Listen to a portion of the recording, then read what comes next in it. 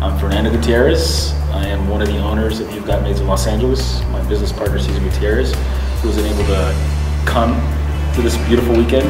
He sends his greetings to everybody here. But we've been in the franchise for 5 years, and we're doing really good at this point. And we love everything about You've Got Maids, and we're looking to grow with them. What were you doing before You've Got Maids? I was in the construction business with my business partner, Cesar, who's also my brother.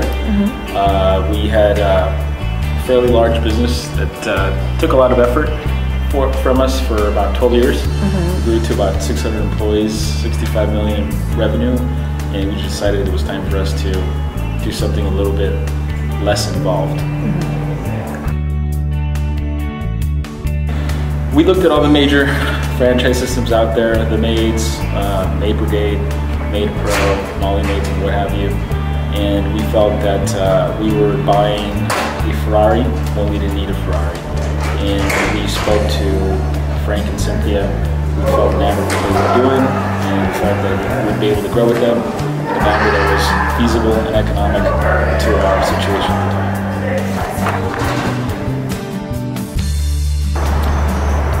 Our goal in the next year is to hit $750,000 in revenue. Within 3 years, we want to do $1.5 million.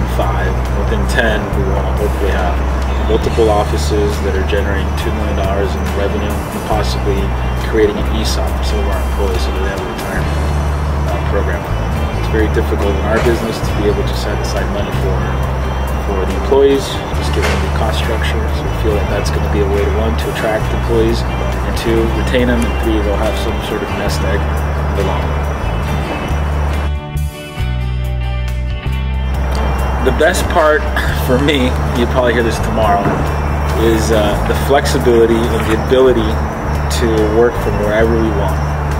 Very, very often, my partner, who again is my younger brother, we leave for 2 weeks at a time.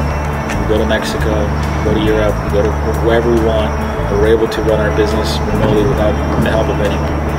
We've set it up in a manner where we do not have to be enslaved to the office. And as a matter of fact, we're rarely ever in our office, maybe 2 hours a day, if that. Personally, I'm there about 3 hours a week. My partner's there about an hour or two a day. So it's a very, very easy business model to manage and to control. You obviously have to put things in place to be able to do that, but you can run it from wherever. And that's the beautiful part of You've Got Maids.